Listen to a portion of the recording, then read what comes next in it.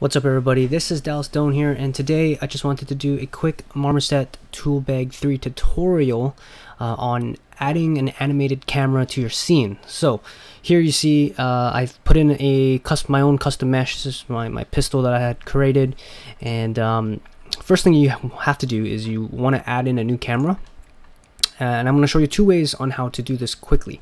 So first thing, you have your camera in here, and then you want to open up your timeline and your keyframe. It's going to be at the very bottom of your screen here. I'm gonna show you the quick way on how to add a camera. So this is timeline. What you're going to want is you want to turn on your automatic keyframes for this first part, and what you want to do is I'm just going to wiggle the camera just a little bit there, and it's going to make this.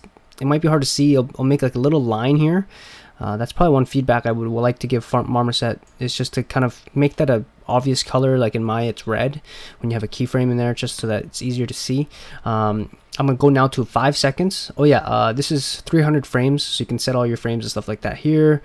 Your frames per second here, stuff like that. So I'm gonna go to my 5 seconds now, and I'm gonna move my camera. Let's say you're looking right into the barrel, right?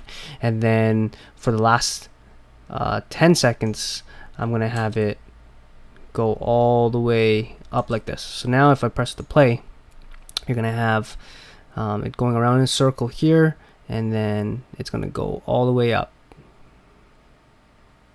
just like that. Okay, so that's one way to do it.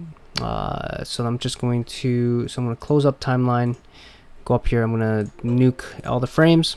Now here's another way that you can add keyframes, and this is a little bit more detailed, more things that you can do. Like you can change depth of field, your post effects, when it pops in, when it pops out. So again, very similar thing. What you want to do here, you can have your timeline open as well to kind of help guide you. So for here, I'm just going to put a custom keyframe. So I'm just going to put a keyframe. So yes, first you have to actually select your camera here, and then go to transforms, for example, and then I'm going to select my keyframe, and then I'm going to go to maybe 5 seconds here. Again, I'm going to go look into the barrel, and there's lots of little cool options, like how you want to all the fall offs, different types of fall offs, and how smooth you want to go from one transition to another.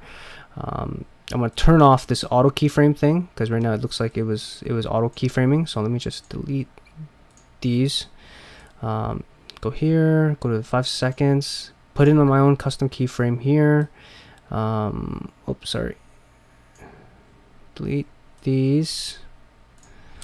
Look into the barrel, add my own custom keyframe, go all the way to the end, and this time maybe I'll look at the bottom. Make it here.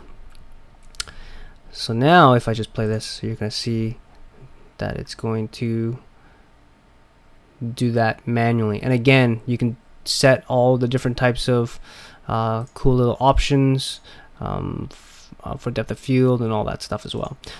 So once you're happy with your camera, you want to go to your capture.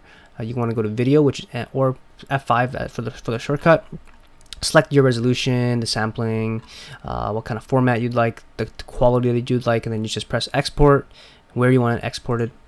And then I also have a already rendered out video here, just to kind of show you what you will end up getting.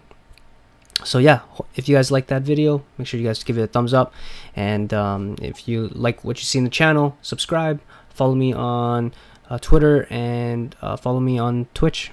All right, thank you so much.